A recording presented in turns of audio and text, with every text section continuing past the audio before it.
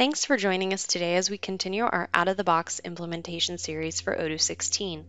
Last time we configured our product categories, defined attributes and variants, as well as added all of our products and services to our Odoo instance. Today we've got a quick video.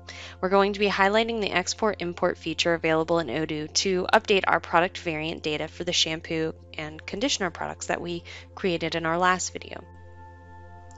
To get started, we're going to go to our inventory module, up to the products, and we'll select variants from the drop-down. Here we have a list of all of our products and services. So let's go ahead and filter that out to just our products. And we're going to really zone in on the variants here. So we're looking at the shampoo and the conditioner variants. We're going to be adding the internal reference, the barcode, as well as the cost today. So we'll select these product variants here, and we'll go up to the action button and export them into a file for us.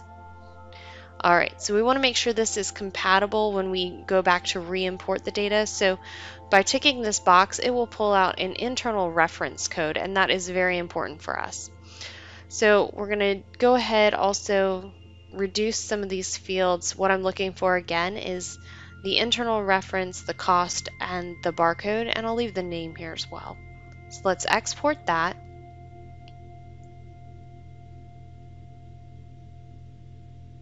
Great. Here you can see we have the fields that we were looking for. Again, the internal reference ID, that is so that we can re-import this information back into the system under the correct product variant. Alright, let's go ahead and input the information. So I'm going to be adding the barcode here, the standard price, which is our cost, and then the default code as well. Perfect. Let's go ahead and close this out. Now, under favorites, you'll find import records, and this is where we can upload our file. Now we're going to test this to make sure everything looks good. It does, so we are ready to go ahead and import. Awesome, so 8 records were successfully imported. We can now see that the list has changed a little bit in the structure, but our internal reference code was added, our barcode was added, as well as our costs for each of these variants. Drilling in, we can see that's now on our general information tab as well.